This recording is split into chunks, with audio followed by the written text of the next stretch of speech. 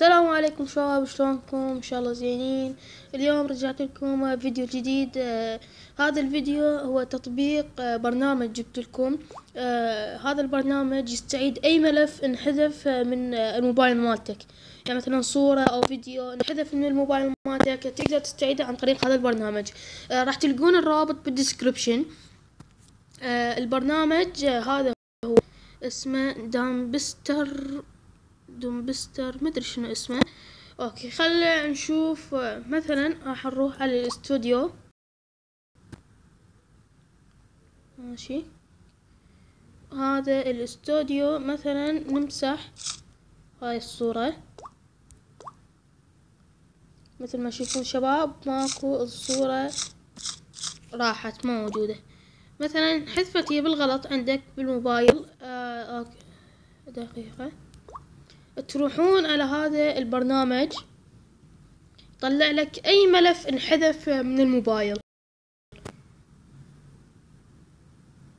هنا حط مثل ما تشوفون شباب هاي الصورة. شوفوا هاي الملفات محذوفة، او صور، فيديوهات، اي شيء نوع كانت. والحلو بالبرنامج مثلا هاي تشوفون الملفات كلهن ماخذات مساحة من الموبايل. فايش راح تجي تحدد، تسوي select all. فمن تمسح ذن الملفات كلهن راح يحر سعة تخزينية بالهاتف مالتك او الموبايل.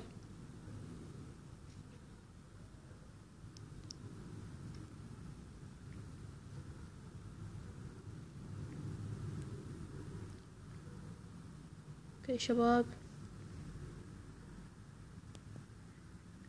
والله ما ادري ليش الموبايل من سويت له روت قام شوية بتعليقات، يعني شوية يقطع، مش عارف ليش، يعني سويت الروت والله ما اعرف.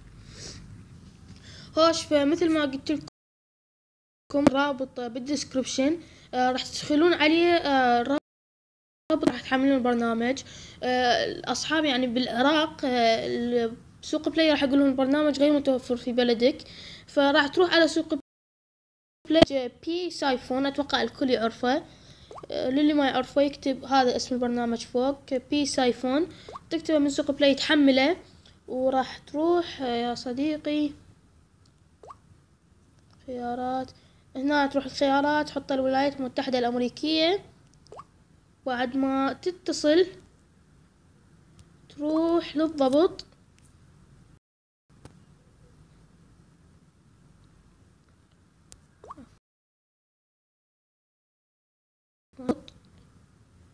تروح إلى مدير التطبيقات.